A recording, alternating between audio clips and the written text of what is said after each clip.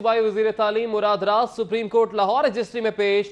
SP legal को उंगली के इशारे से बुलाने पर चीफ जस्टिस सूबाई वजीर पर बरहम। तुम कौन हो? चीफ जस्टिस पाकिस्तान मियां साकिब निसार का डॉक्टर मुराद रास से इस्तफसार। मैं मुराद रास हूं, सूबाई वजीर तालीम का जवाब। कौन मुराद रास? इधर रोस्टरम पर आकर बात करो। चीफ जस्टिस पाकिस्तान, क्या आप तहरीक इंसाफ के जनरल सेक्रेटरी हैं? चीफ जस्टिस का सवाल। जी नहीं, मैं सूबाई वजीर तालीम हूं। मुराद रास का जवाब। मजीद क्या मुकालमा हुआ, जानेंगे हमारे नुमाइंदे मलिक अशरफ से। जी मलिक अशरफ, बताइएगा।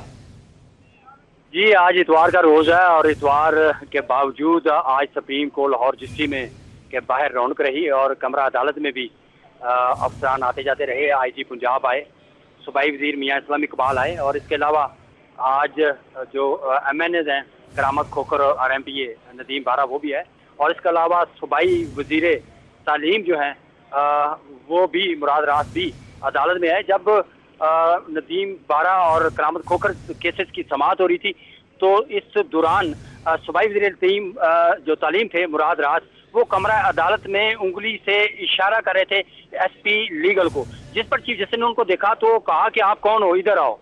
तो मुराद रास परेशान और खौफजदा होके रोस्टम पे आए और चीफ जस्टिस ने कहा कि कौन हो तुम? तो कहा जी मैं मुराद रास हूँ। चीफ जस्टिस ने उनसे इस्तफसार किया कौन मुराद रास? तो कहने लगे कि मैं सूबाई वजीर तालीम हूँ और चीफ जस्टिस ने कहा कि क्यों आए हो?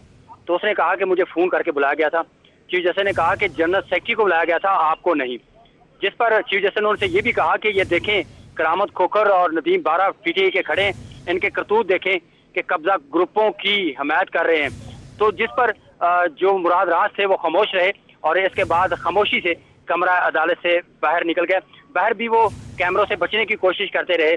ताहम आज दो वज़रा हैं, एक तो मुराद रास सूबाई वज़ीर तालीम और दूसरे PTI के दूसरे सूबाई वज़ीर सनत थे मियां इकबाल। दो की आज पेशी हुई सुप्रीम कोर्ट लॉ रजिस्ट्री में इतवार के रोज। जी।